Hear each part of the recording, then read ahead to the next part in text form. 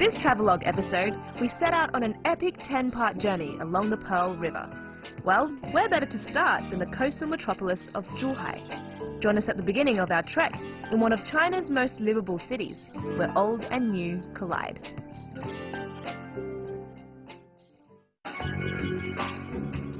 The Pearl River, known in Chinese as the Zhujiang, with its eastern, western and northern tributaries, is actually a vast river system, the third longest river in China and the second largest by volume. It empties into the South China Sea, and here on its banks is the city of Zhuhai.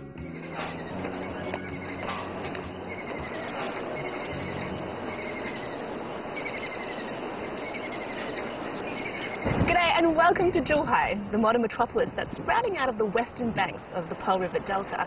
And this is where the freshwater of the river meets the saltwater of the sea. And this is also where our epic journey begins, along the river system that spans 6 provinces in China and stretches all the way to Vietnam. So join us as we discover and explore the rich history and also the kaleidoscope of cultures that the waterways have fed and kept alive for hundreds, if not thousands of years. My name's Zhui, and you're watching Travelogue. Zhuhai, literally meaning Pearl Sea, is sometimes known as the Chinese Riviera. With its 690 kilometers of coastline, its gardens, palm trees, open spaces, subtropical climate, and comparatively low population density, it's a premier tourist destination and one of China's most livable places.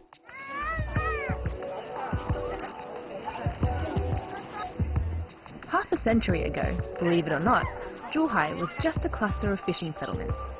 In 1980, it was inaugurated as the country's second special economic zone. Today, it's one of the fastest growing cities in the region.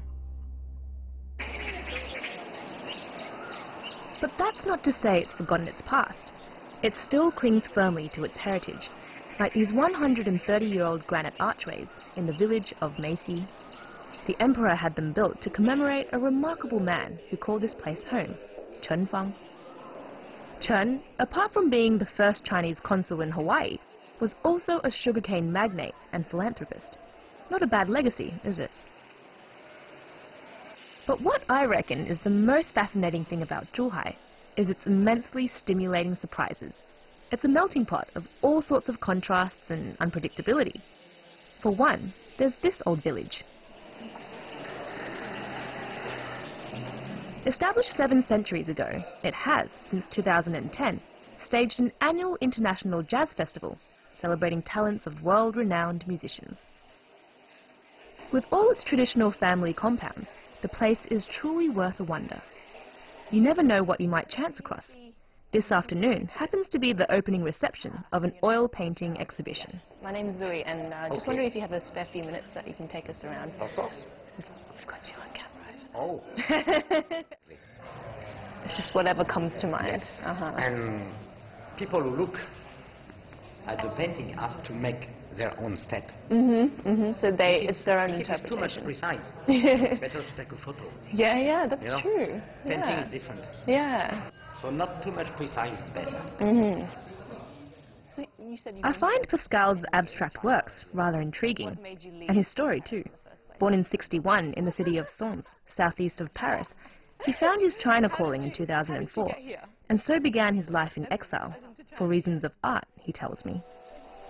Today, he's one of the 1.7 million residents of Zhuhai, sharing this increasingly cosmopolitan space. I really didn't expect to find a place like this, kind of hidden amongst the high-rise residential buildings of Zhuhai. It's actually an old village called Beishan, and it's somehow escaped the, I guess, modern development, but also falling into complete disrepair. And a lot of the public structures in this village, so like this one, for example, is a family hall. It's been transformed into an art space, and there's this amazing and really harmonious collision between old and new and east and west. Just absolutely love it.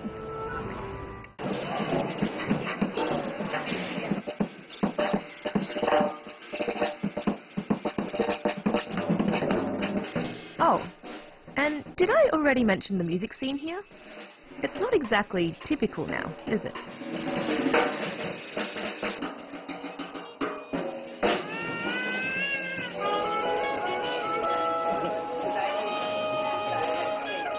Beishan is a wonderful example of not just simply demolishing and rebuilding. It shows how a city can protect its history and promote its culture amid breakneck urbanization. This place is so cool. It's bustling and there's so much character to it. And it's kind of this eclectic mishmash of everything and anything. You know, you've got your local vendors on their tricycles peddling tropical fruits, and then your bike repair man, and then a live jazz music venue, and then you've got places to stay like this as well. Kind of really arty-farty. I think I know exactly where I'm going to live next time I come to Zhuhai. Well, how about some story time? Okay, so an angel who turned herself into a fisher girl to live on Earth, and a young fisherman fell in love. But after hearing unkind rumours about her, the man asked for one of her bracelets as a token of her affection. In vain, she explained that they protected her, and by removing one, she would die. But she did so to prove her love. This is arguably the original and most famous landmark of Zhuhai. It's the statue of Fisher Girl. It was built in 1982, and it was inspired by a local legend that fishermen on the South China Sea told over the generations. Now, I think there is a definite theme happening here, isn't there? You know, they've got this road that leads along the coastline, and it's called Lover's Road. And the story itself is very romantic. Love. These days, Zhuhai is capitalizing on its reputation for romance. Because, if you're wondering, the story ends well. Mad with grief, the man spent years growing something called resurrection grass with his blood. She was revived, they married, and they lived happily ever after.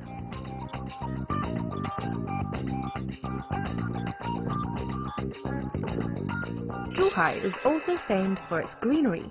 You can't deny that natural eye-popping hue, can you? The city has received numerous accolades for its excellent ecological efforts. If I wasn't so freaked out by feathery creatures, I'd say check out Tangjia Garden's terrific bird life. This botanical paradise, built in the early 20th century, was once the former estate of Mr. Tang Shaoyi. He bequeathed it to the community in 1932, including this charming building which was one of the nation's first private observatories. This is the Mr. Tang who generously donated his garden to the public. Looks like a nice bloke, doesn't he? In fact, Mr. Tang was the first Premier of the Republic of China, and his emerald legacy has survived the transformation of Zhuhai. Do you know what's over there? That's Macau. It's pretty close, isn't it? Well, Zhuhai was designated as a special economic zone in 1980, mainly because of its proximity to Macau. It was a strategic move, so it would give the economy better access to Macau and therefore the global market. This area, the Pearl River Delta, has seen a relatively recent but very remarkable shift and development in socioeconomic status. And actually, these days, it's one of the world's leading economic hubs and manufacturing bases, which also brings the possibility of some industrial tourism. And now that I've got the time, well, why not visit a watch and clock museum? It features advancements in time-telling from all over the world. The Rossini Company was founded by a Swiss watchmaker in Singapore and relocated to Zhuhai in 1984, becoming the first foreign domestic joint venture in the Chinese watch industry. It's not only a site for making and selling timepieces, but also one for visitors too.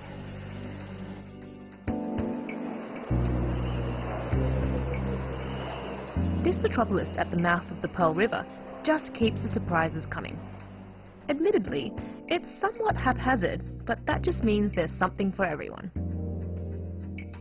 Forget about the glimmering neon of neighbouring Macau.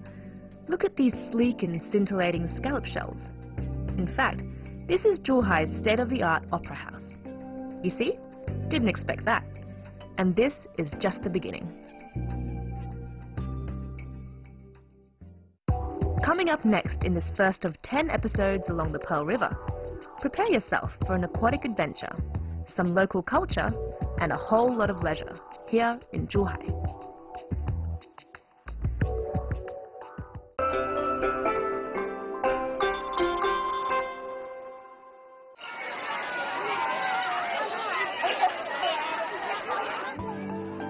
Held over 20 square kilometers on one of Zhuhai's 146 islands, is a marine domain that attracts millions of visitors a year. It's part of a larger, ongoing construction project, the Chimelong International Ocean Resort, which, so it's said, will be the Orlando of China. General admission to the Chimelong Ocean Kingdom theme park for an adult on a regular day is not exactly a bargain at 350 RMB. But that gives access to all 8 themed areas inside the park, including the amusement rides and animal exhibits.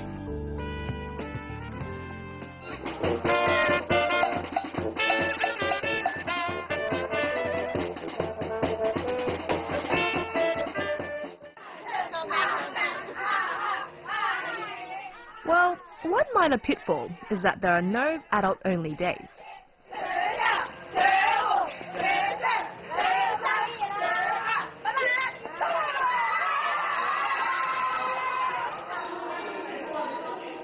Ah, school kids. They're not so bad as long as they're contained.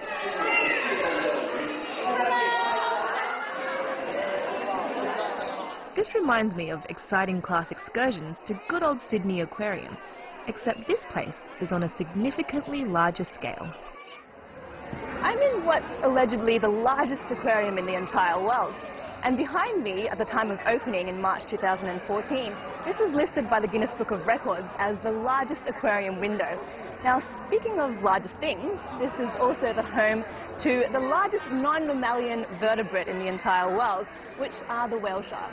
It's pretty intoxicating, isn't it? And how's this for intoxicating? It's like I'm in watery hypnosis.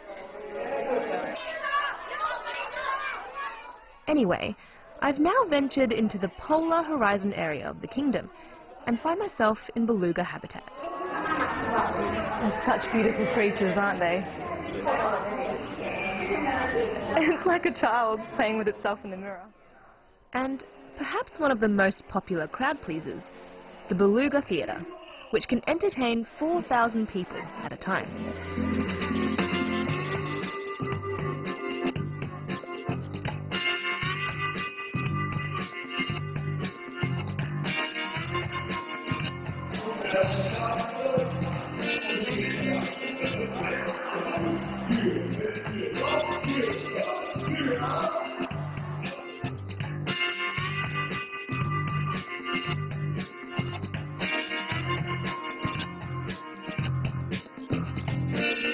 These migratory marine mammals typically live in cold Arctic and subarctic waters.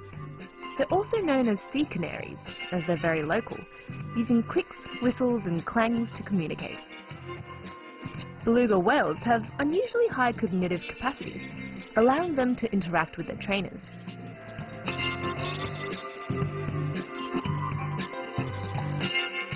It's no doubt a world-class experience. In fact, Chimelong Ocean Kingdom was the 2015 recipient of the Outstanding Theme Park Award by the International Non-Profit Themed Entertainment Association. Chinese theme parks are becoming more and more famous throughout the world, and according to statistics, 4 out of the 10 best theme parks are in China, and 3 out of those 4 are in Guangdong province. Now, you could say that this is one of them, and in 2015 there were 7.5 million visitors. Not the most ideal weather, but I guess most people have gone to performances or the aquarium for shelter. And anyway, it's an ocean theme park, so it's all about water. There's nothing wrong with getting wet, right? The seaside city of Zhuhai also has its elevated attractions. Tucked into the southern slopes of Mount Huangyang, overlooking a reservoir, is a destination for many Buddhist pilgrims.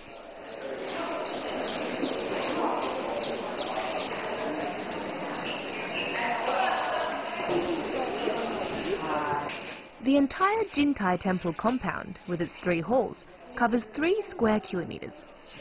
Nestled in these peaceful, picturesque surroundings, it's easy to see why it's appeared in movies and television shows. Not today, though. These are real monks.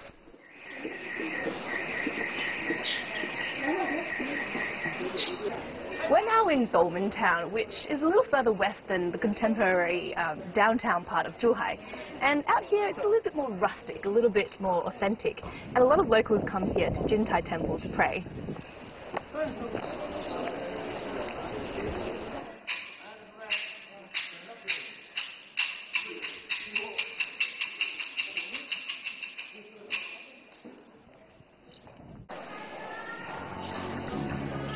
The original Zhuhai temple was built over 700 years ago, but it was destroyed in the middle of last century. It was eventually rebuilt on this current site in the early 1990s. Indeed, it's not terribly archaic, but it has an ambience of agelessness, and that, I find, is all part of the allure.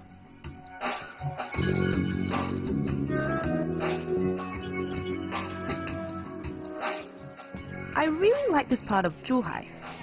Out here, it's fresh and delightfully earthy, shed of all its spectacles and shiny surfaces.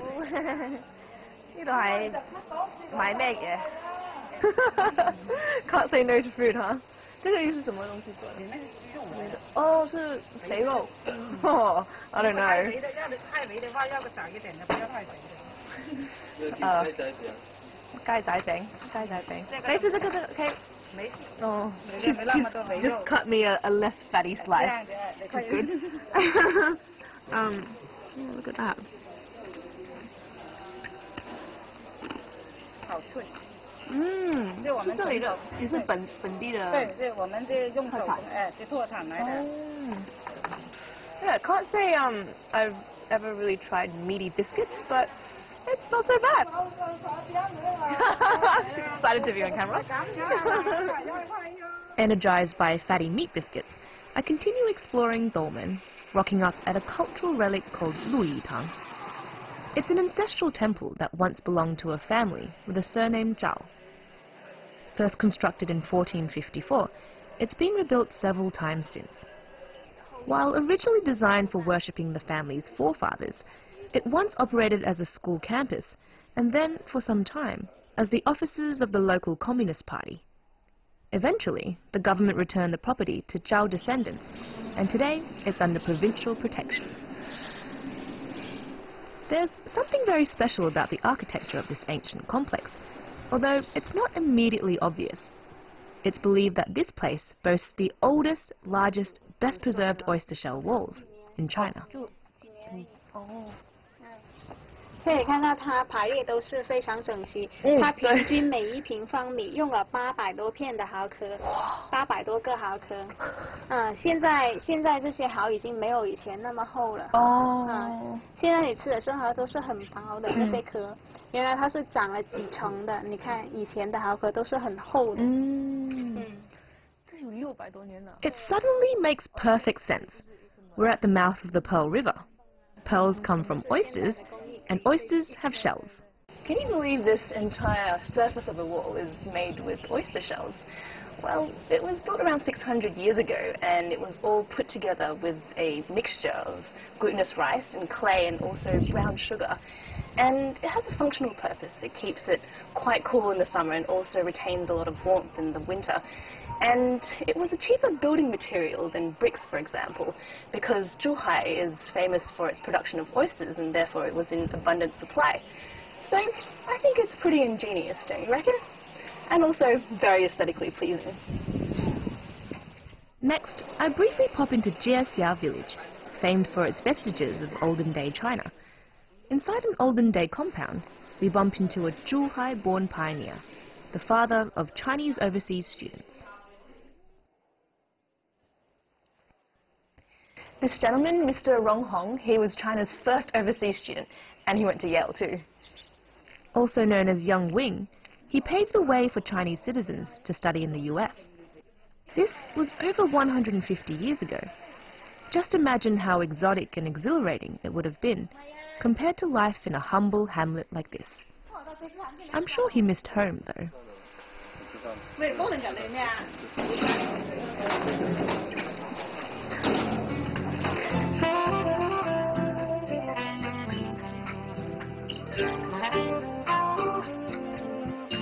So, it turns out that Dolmen town has its fair share of spectacles and shimmering surfaces. This steamy utopia opened in 1997, and it's regarded as the first Japanese-style open-air hot spring resort in the country. Konnichiwa! Just kidding. I almost thought I was in Japan, but actually I'm still in Zhuhai in China at a hot spring resort. And hot springs are actually a booming business in China at the moment. And at a place like this, you can find impeccable service and, you know, world-class amenities and also a heap of good food. Paradise! Whoops!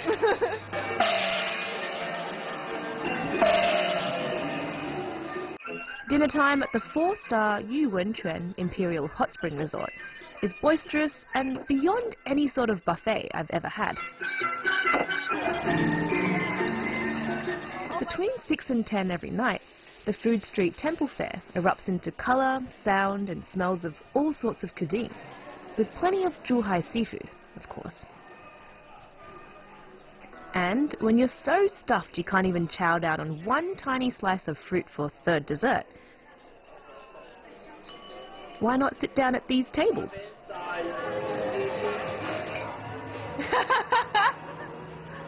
You're on camera! I'm the executive chef for the whole place. The whole place? Also the teacher for the DIY. Oh, do you enjoy it? I love it. Yeah? When I came here, it's a bit far from the city. Yeah. But after you feel like, oh, yeah, it's good to stay here. More relaxed, more comfortable. And I'm very free in work. I can do anything you want. Yeah.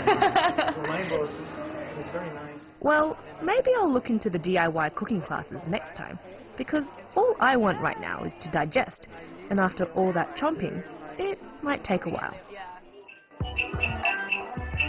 Coming up next, Zhuhai covers all bases again, from small-scale performances at a local downtown fair to large-scale music festivals in the countryside.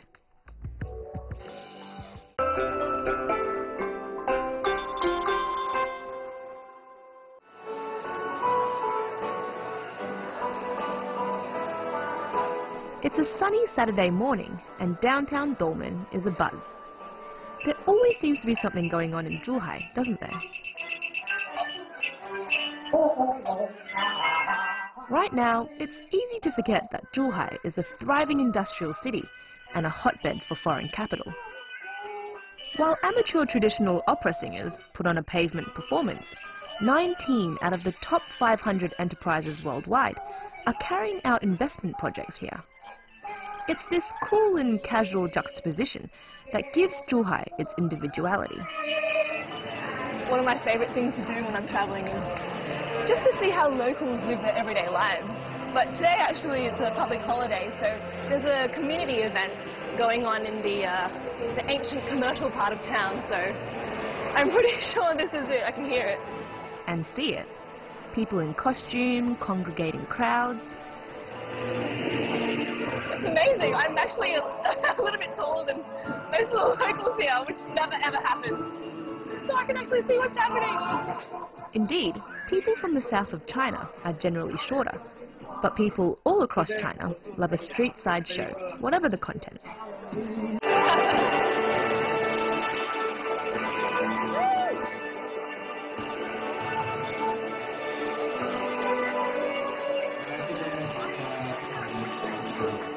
And of course, they love food.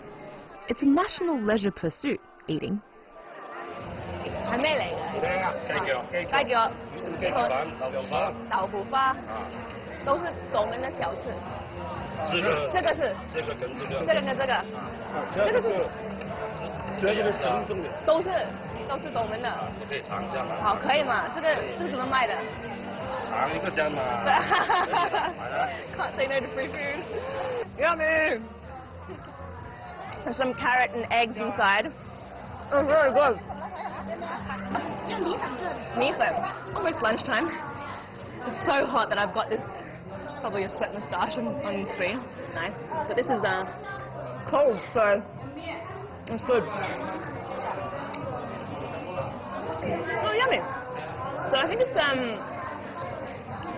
like this compressed noodle type thing. And the the soy sauce and peanut oil on top give this extra kick. But it's, yeah, super simple and super refreshing.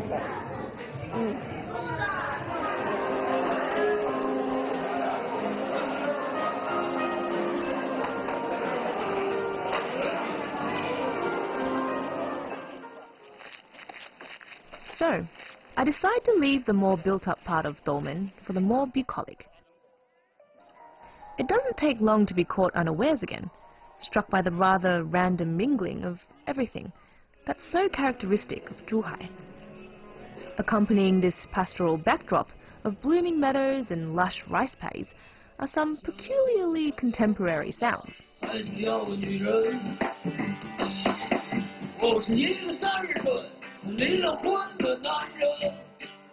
Dolmen's annual country music festival is just warming up, where for 2 days, 10,000 people are expected to drop in for a carnival of tunes and outdoor amusement. Bet you didn't see this coming, either. A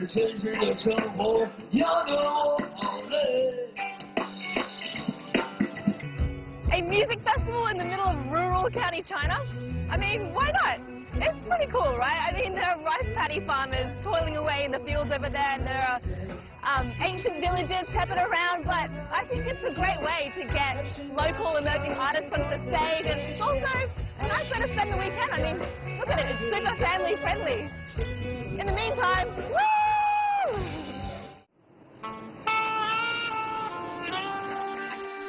For 6,000 years, island inhabitants of Zhuhai have been living off the waters of the Pearl River Delta. After all, this is one of the birthplaces of maritime civilization in southern China.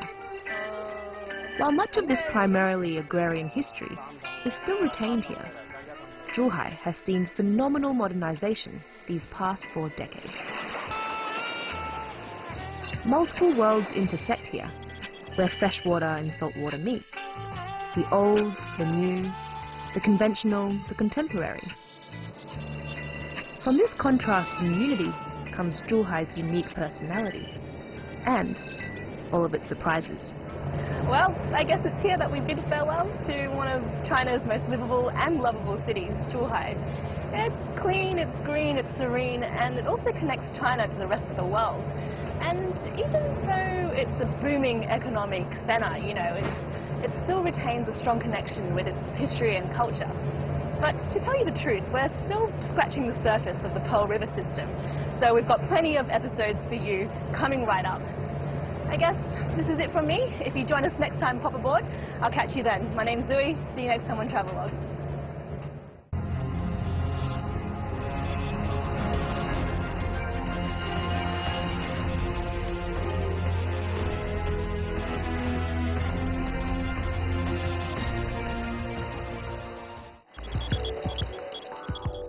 Next time on Travelogue, we encounter the capital of overseas Chinese, the city of Jiangmen. Discover with us the distinctive architectural marvels known as Diaolo in the second episode of our 10-part series along southern China's Pearl River.